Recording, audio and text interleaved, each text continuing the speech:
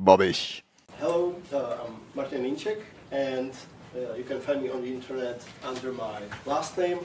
And I want to share something about property-based testing, all the things in SerenityOS, or maybe not all the things, but yeah, it's going to be fine. First of all, I want to say I love PBT, to which a reasonable response, if we didn't have the previous talk, might be what is PBT, but for the benefit of people on YouTube, let's go through it. So PBT is property-based testing. It might be compared to unit testing, where you have your specific scenario in mind, specific input, specific function under test, and specific outcome. And we all know unit tests like this one. And in comparison, property-based tests take the input as an argument, and it is randomized, and you usually have many inputs that the function is tested with. So that's the main change, that the input is received as an argument. So our test function will get lists like 1, 2, 3, or possibly 0, 0, 0, 0, 0, or an empty list, whatever, just random values. So we test with many random inputs, and that allows us to try various edge cases. And in this sense, property-based tests are basically generating unit tests for you. Once the test finds some failure, some counterexample, it will try to shrink it down to a minimal example, and that means value with like no unneeded detail, value which, if you simplify it even more, it would start passing the test, which is not what you want. It stops being interesting. And this shrinking is really awesome for debugging, because often the problem will be really obvious just from the structure of the input, just from like what was left there, what couldn't be shrunk down. And it's sometimes really uncanny what the randomized tests can find. Yeah, so it's just like, this is like surreal experience. You have to like experience it yourself, but it's awesome. But this fact that we receive random inputs means that we have to think more generally about the code. We cannot, like, if you saw the previous example, we can't just say the reverse list equals something, because we have no idea what the input was. So we cannot use equals there. We have to be more general, and we have to find different properties that are always true no matter what input you get. So it might be here, I showed this already, like if you reverse a list twice, it will be the same list. Maybe reverse list can have the same length as the previous list. If you count number of each value in the list, the counts will be the same.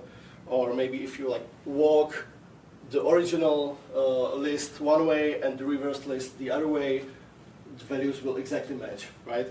So those are the properties you could test, and they, like, particularly the last one, perhaps, like, is really minimal in the sense that you only need that test and not any other test, or not any other property to like fully specify what the sort function should, what the reverse function should do. But yeah, we can have some redundancy, so it's usually fine to have like whatever properties you can test and like use them all to be more sure about your program. So in summary, you need to find facts that are universally true no matter what the input is. Maybe it's laws like commutativity, idempotence. Maybe you have a previous implementation of what you want to test that you can like compare against, or maybe you have a spec, right? And in specifications, usually the properties are spelled out, so you can just convert those to code. Okay, so having described property-based tests to you a tiny bit, let's get back to the story. So the story goes, I started using them, I fell in love. I fell in love with letting the computer find tricky edge cases for you, with like seeing some empirical evidence that my code works the way I expect it to, or maybe that I have forgotten something, right? My mental model was like too simple, and the property-based test will tell me, oh, you actually, what about this example where like, have you tried using zero? Have you tried using an empty list? Stuff like that. And so it really holds you accountable, and it makes sure to like teach you how your system really works. And so I became involved in some open source tooling for property-based tests. It started with Elm. I'm an Elm developer, so we have our own test runner. It has support for property-based tests, but it was implemented in a way that made the monadic bind hard to use. And monadic bind is, it lets you decide what generator to use based on a value generated from some previous generator, right? So dynamically choose a different generator. And this is very common and very useful, and it felt wrong that this should somehow be a second-level citizen, right? So you had this like nice API, and suddenly for monadic bind you had to like drop down into a lower-level API where suddenly you were talking about like shrinkers, and this was a hurdle, right? Like, why are we making stuff harder to use? Like, what is the issue there? Why cannot things be nice like the rest of the library? Why the weird API? And so while looking into this, I found out that there are 3 different approaches to property-based testing, 3 like big families, if you like. And the original QuickCheck, so I will be like comparing them, and I'm not trying to like talk down any of these approaches. They are all great, but like they have differences. So just like let me like say this criticism with love. So the original QuickCheck, for Haskell and Erlang, pioneered the whole industry, and it, like, for its simplicity, it has some drawbacks. So shrinking works by you providing a function from a value to a list of some simpler values. And there's no good way to get that automatically in a way that would know about the constraints that you made during your generation, right? At least automatically. And so you can auto-generate generators and shrinkers, but it works on the type. And so it doesn't know that you did some additional thing to the values of the type.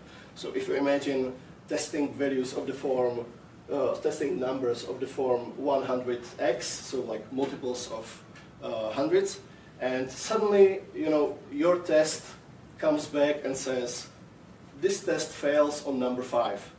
And like, that's not useful to you, right? Because you only wanted to test the multiples of 100. So 5 is not in your input space, really. You can't generate 5, yet the shrinker got there and presented a value to you.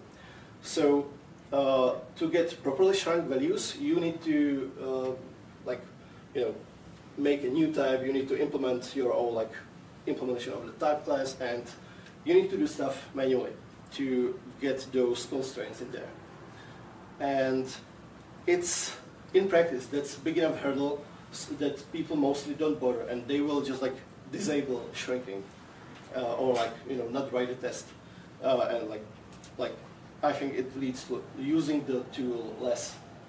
So I think that's a pity. There's a second approach, Hedgehog, or integrated shrinking, and that one solves that problem. So basically, there's an abstraction that you have these combinators with which you build up these generators and the shrinkers are built at the same time, right? And so if you map by like multiply this by 100, the shrinkers will know as well. And this works great. This helps, and I think it's like an improvement for the developer experience. But this approach doesn't work that well with monadic bind again. So basically, if you generate a value, and from that you select which generator to use to generate another value, and you want to shrink that, you cannot go back to shrinking the previous thing. Because if you change the previous thing, you would have to like, throw away whatever you had before and like run the bind callback again. So yeah, it is improvement in the sense that whatever you shrink will always be the value that could have been generated, but it is a little bit wonky with monadic bind. It still shrinks, it just doesn't give you fully shrunk value. It like stays on some local minima.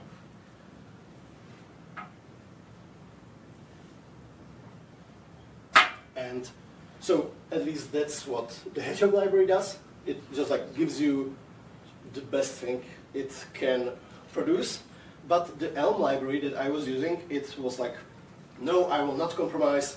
I will only let you use bind if you tell me how to do my shrinking job in the best way possible, right? Which is like perhaps commendable, but is a bit perfectionist, and it results in the harder to use API. And so as a result, people don't bother doing that. So either they don't write a test, or they just like wrote the generator and like said don't shrink at all.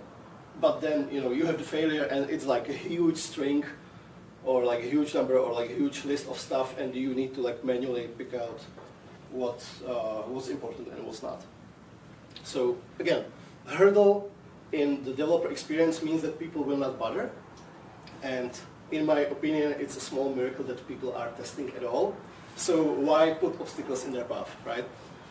And to my amazement, this was again almost a miracle. I found there's also a third approach, used by then only in the Python library Hypothesis. They call it internal shrinking, and it seemed too good to be true because it had automatic shrinking. The constraints were there. It works even if you use monadic bind a lot, and it had simple API. You didn't need to like think about shrinkers at all. So this is like I was looking at that and thinking, why doesn't everybody do that already, right? Why didn't everybody jump the train and like did this approach?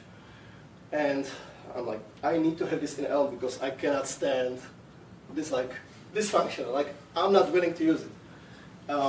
And so I got in touch with the Elm test maintainers, and I implemented version 2 of Elm test with this new approach. We had to bump the major version because we use semantic versioning, and I got rid of the shrinker module. So yep, just major version up. And so I think that's a huge success, and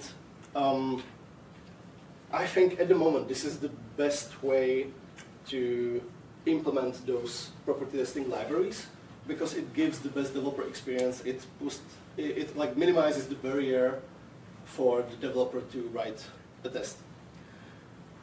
So that's my story of how I got involved with not just using, but also writing tooling for property-based tests, like the libraries and runners. Now, a change of scene. I have been a long-time fan of SerenityOS. If you don't know, Andreas Kling, who is a software developer who has worked on WebKit at Apple and Nokia, he has started writing an operating system from scratch, like you do, naturally. It was this kind of weird Mac OS 9 and Windows 2000 and like Unix hybrid. And the aesthetic and ambition and audacity, I guess, like pushed all the right buttons in people and like gave them a nostalgia hit, because the project like snowballed and people came and started like fixing things, adding things, and it just got out of control. There's a ton of people working on it now.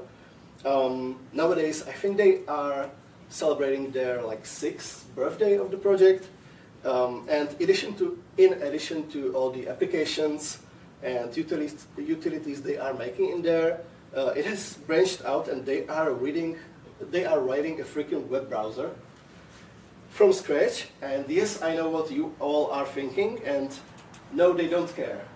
They don't care that it's like crazy project, you know, impossible. You know, you would have to have like thousands of people working on it. No, they just keep writing it. And so this is very inspiring.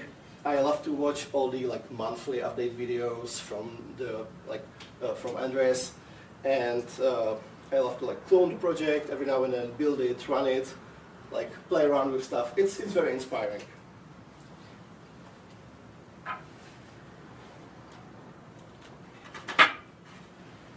So, I love PBT. I admire SerenityOS.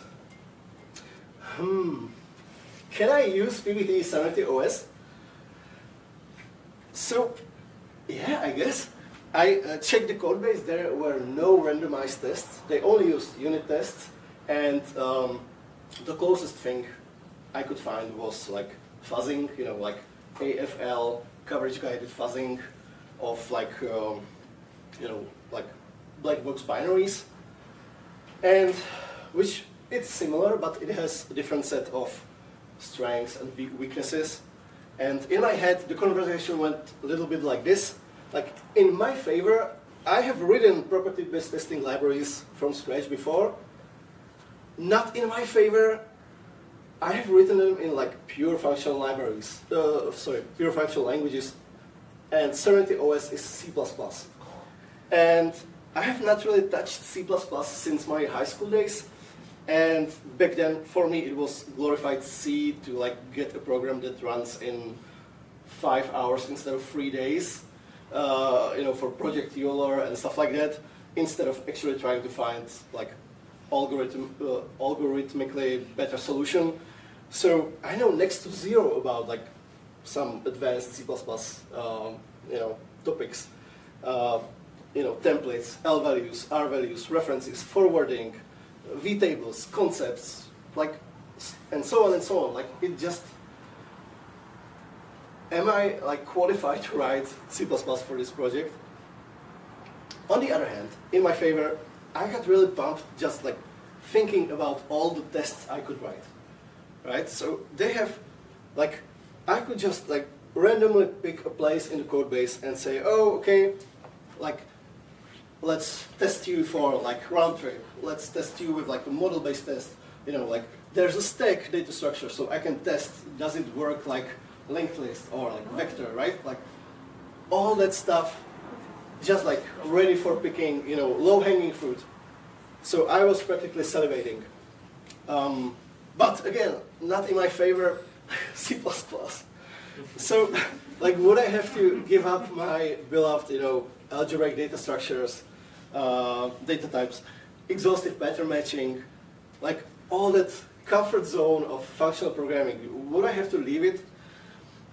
In any case, I gathered my courage and I went to ask, like, would you guys be interested in that? I asked it in the SerenityOS Discord chat room, and I got a green light from Andreas Klink. So awesome. And like, now what?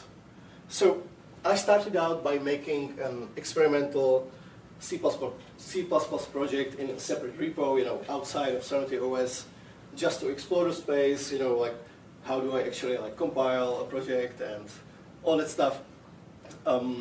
If I just start porting my existing code to C++, will it work?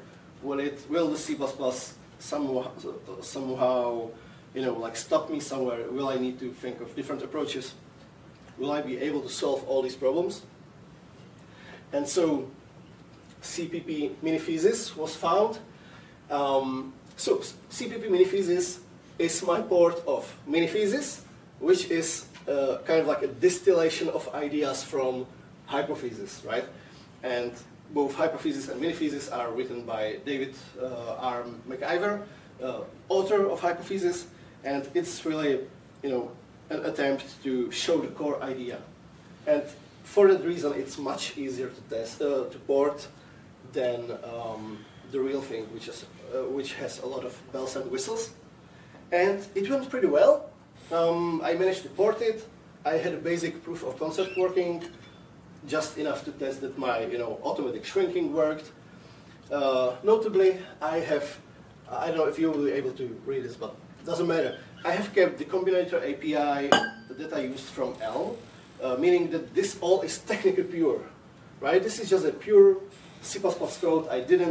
I stayed true to my ideals. This will be important later. And it worked, like with STL, with their C++ standard library. Being naive as I was, I thought I've won, This is just the home stretch now. I'm almost done. I will just copy this into the SerenityOS repository, just massage it a little bit, make a CLI tool to expose this, and it will be done, right? No, that wasn't. That wasn't what happened. Definitely not a victory lap, not a home stretch. The thing is, SerenityOS doesn't use STL. SerenityOS does everything from scratch. They use something called AK, which they jokingly pretend not to know the meaning of. Is it the agnostic kit, Andrew, Caster, a keyboard? Nobody knows. It means whatever you want it to mean. But anyways, it's their homegrown standard library, written from scratch. And it feels quite different from STL. And things didn't really match one-to-one to what I tried to do in my example repository. Stuff just randomly broke. Functions weren't copyable anymore. Stuff got destructed before I was able to use it, so I was reading freed memory. I was getting weird crashes, data corruption everywhere. And the whole project has just a lot more defensive checks enabled. They use the UBSAN, which is undefined behavior sanitizer, which is probably good. It makes the code fail faster, so the developer finds the issue, and it makes for more robust code. But that wasn't really very pleasant for me, the C++ noob who was just trying to have this code working there, right? And so I started calling for help. I basically set up a camp in their Discord and tried getting some help by posting my error messages and would you guys know what to do about that? And oh boy, the error messages.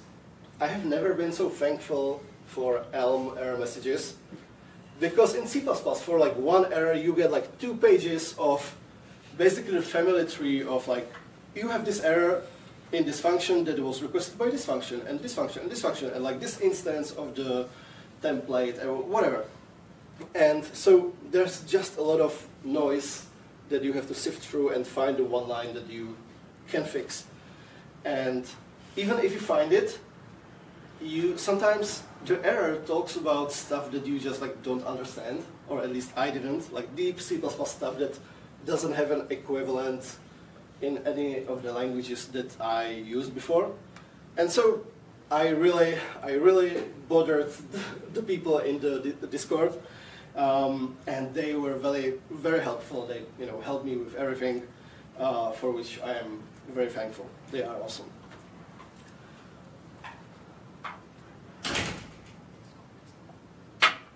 So a very interesting thing happened in the middle of the development. The API I'm used to from Elm basically puts the test into 2 phases, into the generation phase and into the testing phase. So in the generation phase, you say what value you want to generate and test, and in the testing phase, you get the value and you say what you want to do with that. But if you want to generate in the testing phase, it's too late. And so you need to, like, if you want to generate some other value based on the first value, you need to say it with the monadic bind, right? And I tried to do that in C++, and it wasn't really nice. I think that has to do with, like, lambdas in C++ being verbose, you know, tuples being verbose. Like, it's just, like, this happens when you try to write Elm or Haskell in C++. It just isn't pretty. And so it felt like even I wouldn't like to use this. And so I had to try to find some other solution. And to get rid of this feeling that, like, this is garbage, I did something I never expected myself to do. I gave into the dark side. I gave into the imperative and impure and mutable nature of C++. And instead of, like, explicitly, you know, having, like, generator combinators that, like, hold their own state and everything, and having a pure testing phase, I, like, smashed them together. And the result actually isn't that bad. Like, I know this sounds like, you know, I'm a heretic, but I actually like that. And the impurity isn't that bad. It's still, you know, your impurity is, like, bounded by this test, so I guess that's all right. And it's just so nicer to look at and to use. And suddenly you don't need any, like, map and bind and then flat map, whatever. It's just, this is just nice. And so, you know, much nicer code on the user level. You just run your generators however you want. You test whenever you want. And I think this plays much more to strengths of C++. And so I think that's the takeaway. Like, can you write monads in JavaScript and in Python in C++? Like, yes, you can, but should you? Probably not, right? But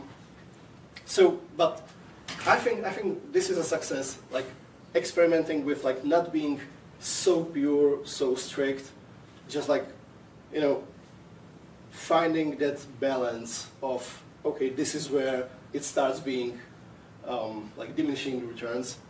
I think this was really helpful because I'm trying to sell property-based testing to these people. I'm not trying to sell pure functional programming to them. And so, okay, I had the testing library written. There were still some parts that sucked because C++ doesn't really do much of type inference for, like, functions. Doesn't matter, I'm gonna skip that, but again, this is like diminishing returns. It kind of works, let's ship it. And so I finished the pull request and we started having a discussion, right? And this took like a few weeks. Like, every now and then they would, like, go through the code, generate, like, 5 pages of comments, like, could you fix this? Could you, like, change that? And so this went for a while. And in the end, I got the green mark. And it turns out, like, 100 comments on a PR is the maintenance limit, is their threshold. So, you know, they said, okay, this is good enough. You can fix more stuff in the follow-up PRs. And so, yeah, this means the library was ready for use. So after losing my hair over, you know, stupid C++ errors, I can now cash it in. I can go do something fun for a change. Let's write some tests. But where to start? Well, actually, I knew where to start. I had enough time to think about where to start during this, like, you know, this month of just, like, feedback on the PR. I needed some proof that this is helpful, right? And so the first thing I tried is just, like, an example of property you can have. So, of course, they do everything from scratch. They have their gzip encoder-decoder. So it's the most natural thing to do is to just make round-trip tests. So you compress random bytes, you decompress them, check that it's the same. But it didn't find any it didn't find any failure, so it seems their gzip code is fine. But I found different piece of code in their IMAP client, right, for emails. And they had quoted printable encoding. This is the stuff that you can see in the URL with the like percent stuff, right? So equals is like %3D or something. And quoted printable encoding has a spec. It has an RFC spec. This is great news. Those things are full of properties. And I was lucky enough to lay my eyes on the section 6.7, rule 3. And now I need some audience participation. You all know the spec by heart. So let's recite with me. No? Okay. Well, it talks about tabs and spaces at the end of strings and like how they need to be handled. Like do you like chop them off or do you keep them and stuff like that. So let's see how this is handled. So I wrote property-based test. I generated some string. I appended a tab character or a space character in there, ran the decoder, and found an issue. So I didn't show like the test failure, but I wrote like regression test for it. So if you have an exclamation mark and a tabulator, you should end up with just the exclamation mark. Doesn't happen, right? So this is just like I was like, am I done? Like have I found a bug so early? So this was great. So this was first big success for me, finding some bug in the code base. So, but I wanted to show some more, right? Because after merging the test library, I was the only user of it. So I needed to make some examples for people to follow. So I started looking at their existing test, like can I generalize their test? And there's a lot. Like this is not even like 30% of all the test files they have. And so I just started picking some at random. In particular, they have data structures, and I started to take a look at the bitmap. And so bitmap is just optimized vector of bits or booleans.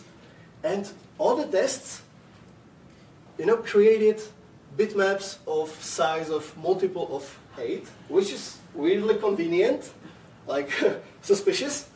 And so yeah, obviously I wrote a test that just like doesn't do that at all, right? It just like generates a random number between 1 and 64, ran it, it immediately found a bug.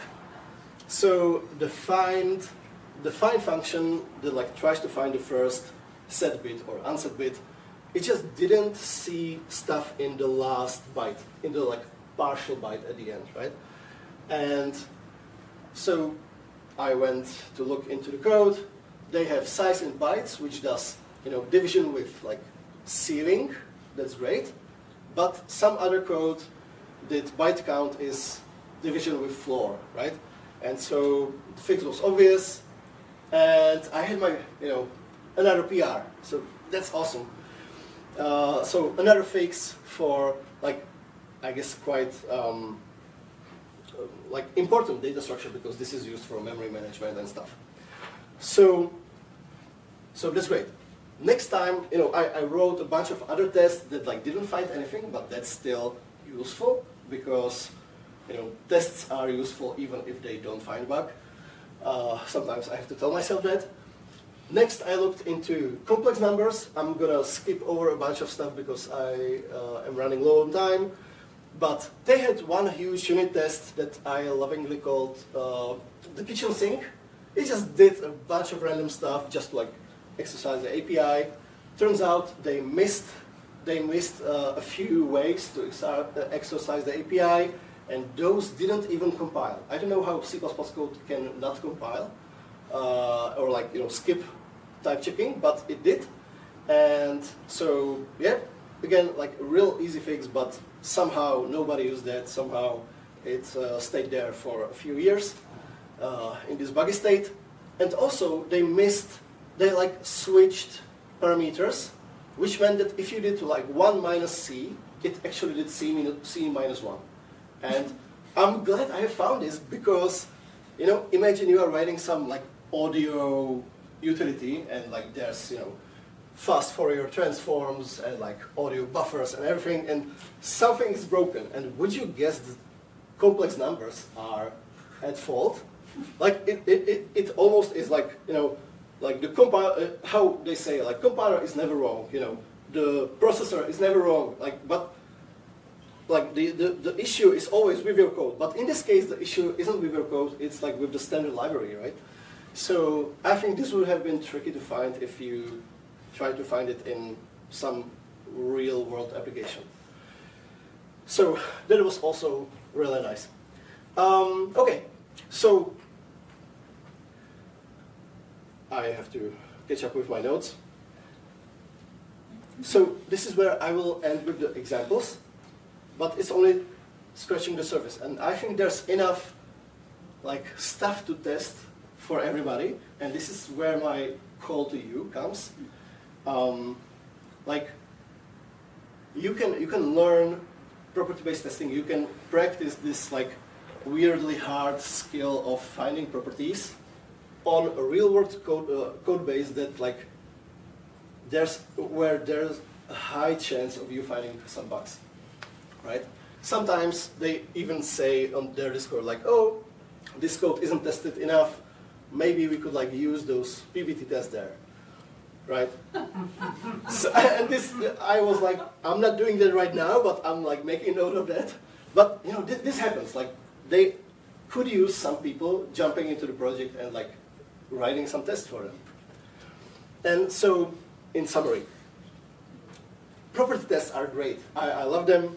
They are huge fun. They find tricky edge cases, tricky examples you wouldn't think of or even couldn't think of, right? Like sequences of like 10, 20 operations after which something breaks. Like you cannot make that up.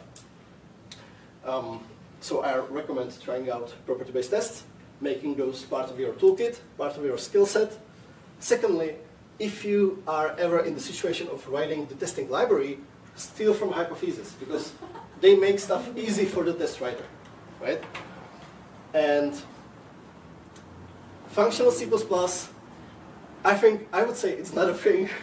It's really hard, right? And so it's possible to do it, but maybe you don't need to go the full, like all the way, 100% pure.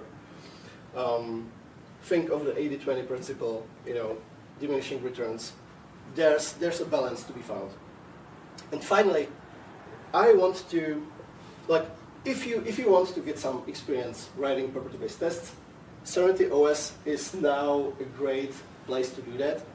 You can just like randomly pick a file and start testing some class, and you might find a bug.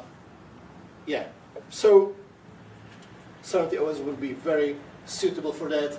SerenityOS wants you, and you know, the foundations have been built. The property test runner is there.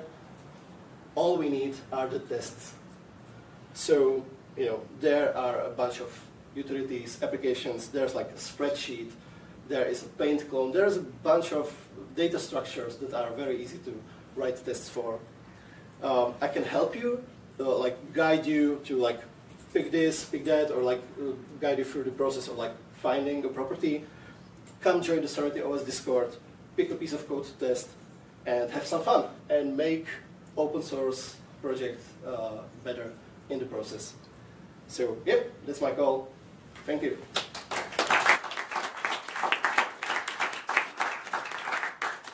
Thank you very much, Martin, for this super inspiring and energetic talk. Are there any questions? Yeah, so you said like hypothesis was the like idea inspiration because it also got the monadic bind stuff. Like, why would people working with Python care about this one? Because to get a question. Right. They use this kind of interesting API where they also have the generation phase and the testing phase, right? And so they need the bind function to basically say what you want to generate. And later it's too late. So they have the same limitation that I had with Elm or that like Haskell has. So that's why they even had a notion of like monadic bind. I don't know, do you have a follow-up? Yeah, because I mean there are no monads in Python, or is it like the uniform stuff that you kind of? Well, there are monads in Python, like they're like generator, or they call it strategy. It has, you know, like flat map and stuff like that. So you can have monads in Python, and they do. And all right. Yes. Yes. So when you show the transformation or the journey from ugly functional C++ to nice imperative C++, I assume that there is a tons of macro expansion, global variables, whatever, hidden beyond this thing on the right. Or is it a bit principled, or is? It is. I think it's kind of principled. So this gen thing only. What it does is like when you get the last failure. So we don't want to like print stuff out when you are shrinking, right? You only want the last shrunk value, only the minimal example. So this will only add like a print of the last value after shrinking is done. So all the like impure stuff is actually in this macro, in the randomized test case, which like initializes the RNG, like the history of the random bits, which is what's needed for the hypothesis approach. And basically, so this is like the limit of where that impurity goes. And the generators in themselves write into that global state. So generators are a little bit impure, but it never goes above the test. I guess my question was, or yeah, maybe a follow-up question is more, couldn't you just bite the bullet and say, yeah, C++ is imperative, you have variables that mutate, I need a generator which is a state which I need to carry over the block space, and yeah, of course, building an expression doesn't work, but let's just write it. Because at the end of the day, a monadic bind is just a way to sequence things. Yes. If you already have sequence things in the language with a semicolon, just do it, right? Yeah, yeah. Maybe there is because I mean, yeah, of course it's cool, but I don't know if I'm not a C++ programmer, but having to deal with a lot of macros and not making sure what my code expand to and running into the issues like non-hygienic macros and things being. Yeah. I don't know. I'm not a C++ programmer. Yeah. So. The macros are quite minimal. Okay. And it's more declaring stuff. Yes, the impurity stuff is mostly in like one foundational generator that like gets integers, and all the other ones, for booleans, for strings, for whatever, are built off of that one. And so this one has some complexity where it accesses the global state, and no other generator touches that. So yeah, I think the impurity is quite localized, and it's like when you say macros, it's scary, but it's like in this case, it's pretty constrained. I think it's quite nice. Yeah. All right, there was one question in the back. You mentioned a couple of projects. There's JQuick, which is property-based testing for Java, and TestCheck for Clojure, which also does the same. Just to mention that. Yeah. I think TestCheck uses the second approach, Hedgehog, and JQuick uses the third one, if I'm not mistaken, the hypothesis one. Yes. Actually, TestCheck does shrinking as well. You Yes. don't need the monads, but you can do